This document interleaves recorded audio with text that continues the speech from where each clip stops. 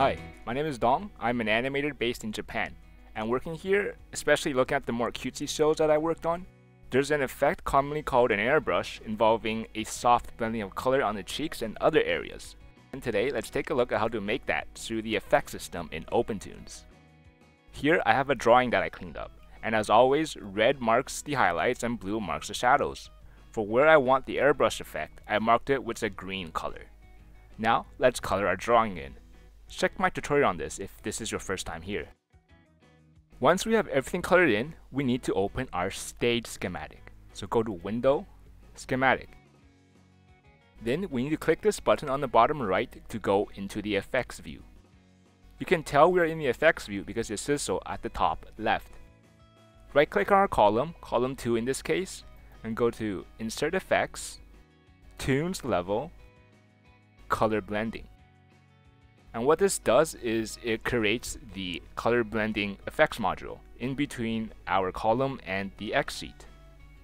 We can see the output blue arrow of the column go into the input red arrow of the FX node and the blue output arrow of the effects node going into the X sheet. This is set up correctly, but in a complex scene, you might have to manually set up your nodes. So double click on our effects node to open up the settings. Here, we want to set up the color indexes. For example, I want this cheek blush to blend into the skin color. So I would take my style picker tool, select the color of the cheek, and then it selects it in the level palette. At the bottom right of the color, it has a number. That is our color index number. So I would just write that number in, 45 in our case. I do the same for the skin, select it, and write the color index number separated by a comma.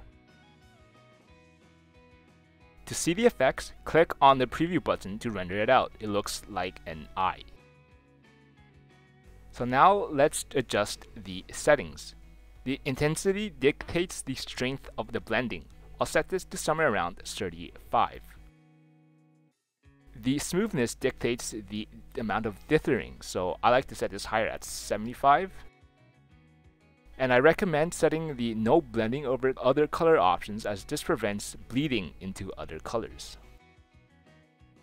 I have this other color here for the shoulders that I also want to blend, and again I will use the style picker tool to select the color, 44 in this case, and just add it in after.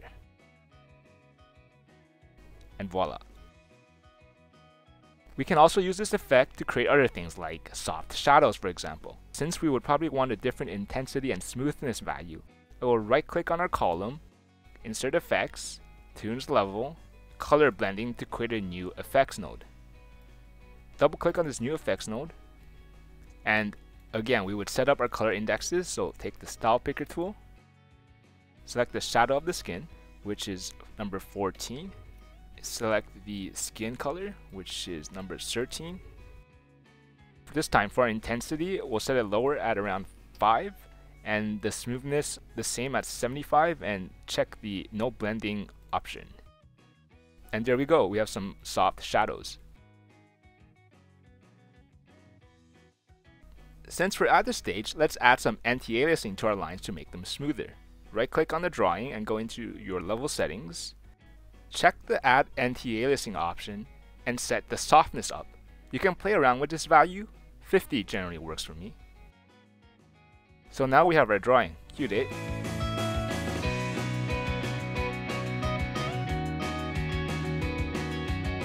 So you can obviously play around with this effect. For the soft shadows, I might also want to make the shadows of the hair soft, for example, as well. But there's a lot of different things you can do with it. Another common thing you see in modern shows is the highlights will sometimes have a soft edge around them, so you can do that as well. For this drawing, I feel it would probably be better without the soft shadows, so if I want to turn off the effect, I would just select its node and click on the eye button to hide it. Once we're done, let's go to our render, output settings, and render it out. Now add a background and do whatever you have to finish up your drawing.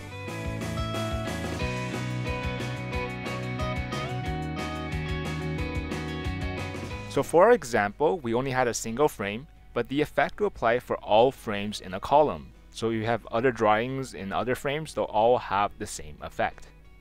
Anyways, I hope you guys learned something. You can follow me on Twitter, and a big personal thanks to all those who are supporting me on Patreon. See you guys next time.